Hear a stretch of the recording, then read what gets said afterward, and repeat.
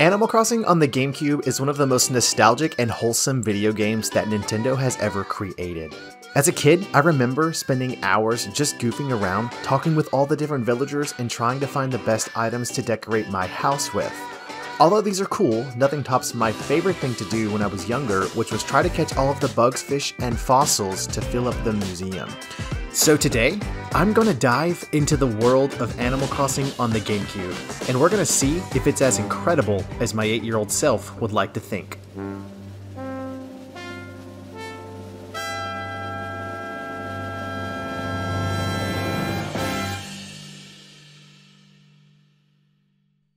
Nintendo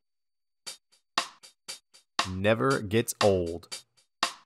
Well anyway, it started out pretty normal. Rover came up to intrude on every part of my life, and then proceeded to mock my name after asking for it.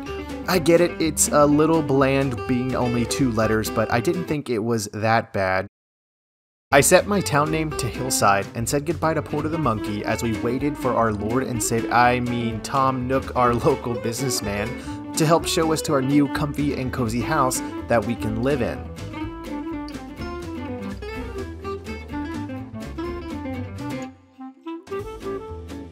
Even though it's my first day on Hillside, I already have a place to live and I have a job. So let's go start our new service as a delivery boy at Nook's Cranny. So it's our first day on the job. I was a little excited for the title of Delivery Boy. I had all the mentality of working for Planetary Express, but I suppose Nook's Cranny could be a close second. The tasks are relatively easy. I planted some flowers, made a few deliveries, and look what I stumbled upon. So Cookie and Midge were in an argument. Apparently Cookie said something that hurt Midge's feelings, and Midge responded in a bad way. Aw, Midge, look buddy, it's okay. I am fairly certain that Cookie didn't mean it. She totally meant to say that, by the way.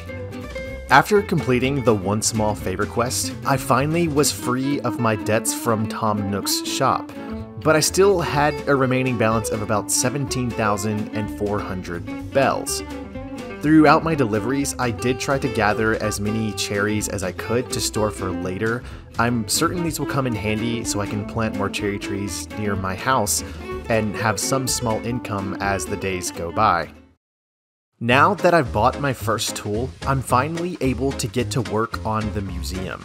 The first tool purchased was a shovel, which is great, except I can't have the fossils appraised until the faraway museum sends the first letter of recommendation for me to correspond to. I decided before I really dove into trying to find every fossil in Money Rock that I would explore the island a little bit just to get a feel for the layout, and then also along the way pick up some shells and different clothing items from the police station that I could neither sell or maybe get out of these god-awful clothes. I went digging around, trying to gather a decent amount of fossils on my first day, and of course I checked every single rock to try to get the notorious Money Rock, and thank goodness I was able to find it quickly. These extra bells are really going to come in handy to help sustain my crippling caffeine addiction. Art. Yes, art. Maybe I should not have disclosed that information. On the morning of day 2, we finally got the letter in from Faraway Museum so that we can now respond to this and mail off some of our fossils that we found. Thankfully, I found about 5 on day 1, so hopefully in the next few days we'll be getting a pretty good haul to see what we can donate. When I went to visit Nook's shop for the day, I was one happy camper. Not only did I find this really cool jungle camo outfit, but I also saw this neat cabin flooring and a bug net. Most of the main bugs won't start making its way into the game until later on in the year, but there's still a few things that we can catch this winter. While exploring the island for different fossils to find, I ended up running into Gulliver, who is a fan favorite and a classic of the Animal Crossing world. He told me a fun story about fighting a squid before getting thrown overboard, and that I saved his life by talking to him on the beach. All I can say is I would definitely not want to go toe-to-toe with Gulliver, especially if he's able to defend his whole crew against a giant squid. What a hero. The rest of the day was pretty simple and boring. I just spent the time trying to find more fossils and the glorious Money Rock. The morning of day 3 was such a happy feeling. We got our first ever fossils in to donate, with 3 in total. We got the Amber, the T-Rex tail, and the Stego skull. But nothing beat the dopamine feeling quite like seeing a fishing pole sitting in Nook's Cranny. Oh yeah, the museum ain't about to know what hit it. So I bet you can almost guess what I did next.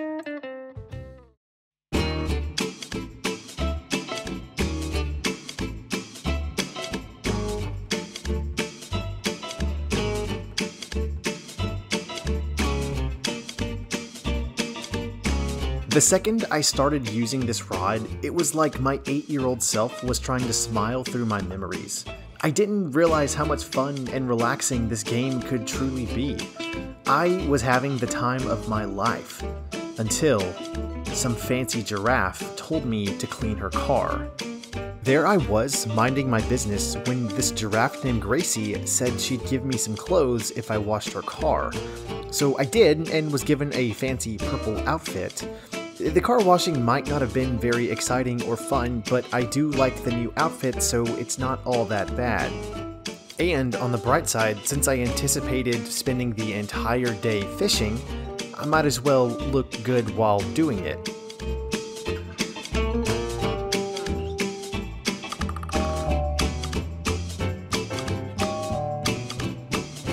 There was one last thing I wanted to do before having my fishing day come to an end, and that's to sell a few things and finally pay off the first portion of my home. So I went on a little stroll, collecting more shells, caught a few more fish, and on the way to Tom Nook's to sell everything, I ran into a new villager, Tangy. After selling everything at Nook's Cranny, I ended up with just over 19,000 bells, and finally I made my way to paying off the first portion of my home. So not only when we wake up will we find a slightly larger home, but we hopefully too will have some more fossils in the mail that we can use to donate to the museum. And would you look at all that extra space? I think it's about time we do some spring cleaning.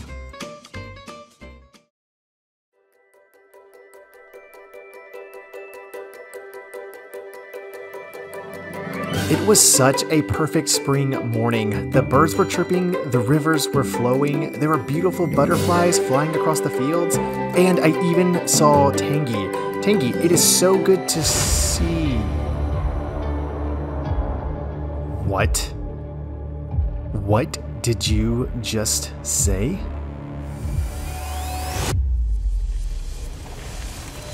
You will not ruin my spring day.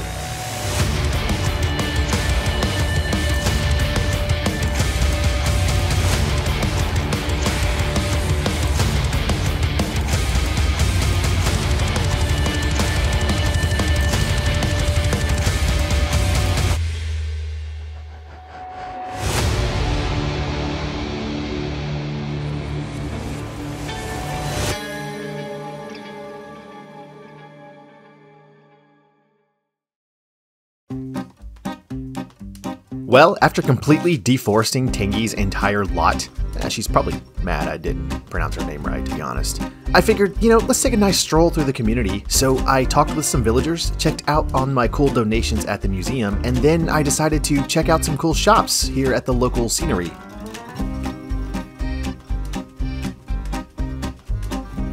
The Able Sisters are probably one of the most nostalgic characters in all of Animal Crossing, and a cool concept that you can do here is customize your own clothes. And although I'm not an artist, I figured, let's take a shot at it and see if I can come up with a neat design. Yeah, 350 bells is such a steal. I will take this offer and let's go explore the island and see how everyone likes our outfits. On my evening time adventure showing off my newly built design, I came across this sly looking fox. He seemed to be pretty wonderful and wholesome, so I figured, you know what, let's take a look at his market, which is like totally legitimate and super double real, probably. Although I did question him a lot on where these items came from, he was pretty adamant on not sharing his secrets, which is totally okay because I did get away with two pretty cool items, the antique wardrobe and the dresser. I think both will look pretty great inside of my house.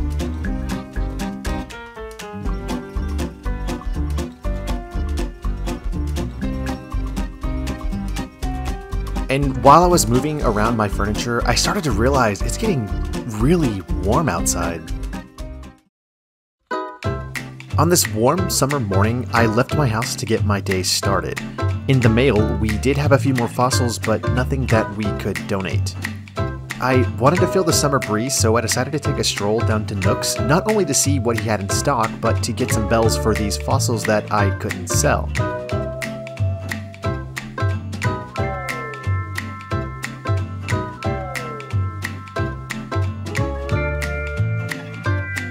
After purchasing half of the store on a spending spree that I definitely could not afford, I decided to make my way around town and try to see if I can enjoy some more of this summer breeze.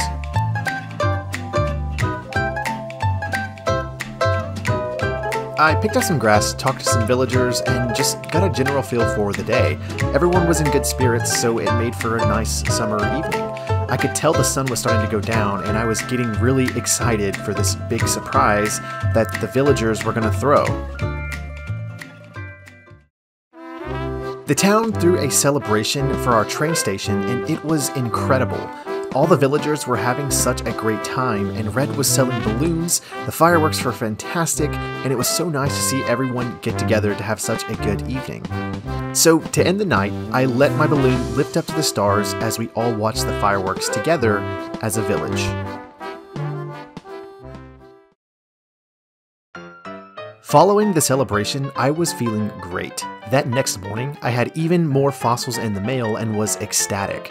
To keep the good feeling going, I decided to fish around town, catch some bugs, and donate to the museum to complete my first ever dino display.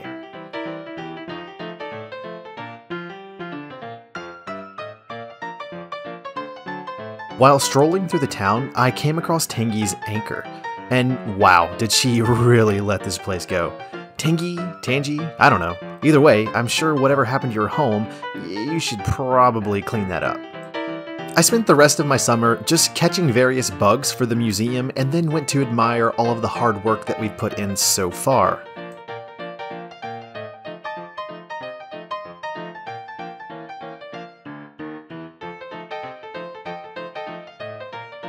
Although this day has been really fun, I really needed to make my way back home because it was starting to get a little chilly outside.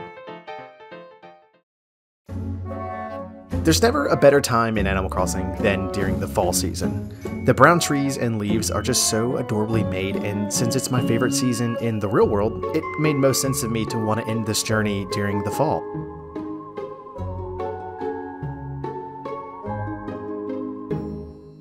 While I go through my last run-through of this town, I really wanted to go out with a bang. So I designed probably the most ugly, or coolest and most original costume ever, the Jack-o'-lantern. After getting a feel for my newly designed costume, I strolled around town, taking in all the fall colors to get ready for tonight's event. And I even made sure to stock up on extra candy from Tom Nook's. I mean, who doesn't want to be the only one giving out candy?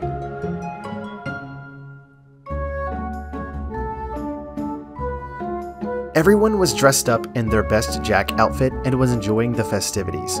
I personally believe I came in second place with the costume, right behind Leopold. He is one handsome lion after all. All of the villagers seemed so excited to be out and about giving candy, including one special one, the mayor himself, who was giving out special items and gave me Katrina's tent, and he promised me that if I had this item, nobody would play a trick on me.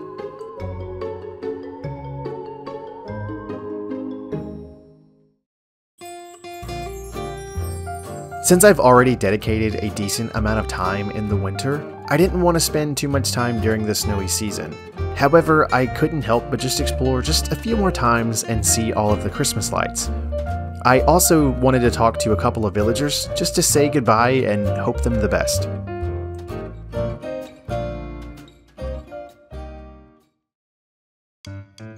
I first set out on this journey to try to answer one question. Was Animal Crossing on the GameCube as good as I remember? Well, I'll just let you the viewers answer that one. There's way more to this game than my 8-year-old self could ever realize. There's so many different characters with varying personalities, activities such as fishing, bug hunting, and fossil digging to fill the museum, but there's also monthly activities that I didn't even get to scratch the surface of. There's still so much more to this that I've yet to see, and who knows, maybe we'll visit Hillside again one day and pick up where I left off. All I can say is, Animal Crossing on the GameCube is absolutely as good as I remember.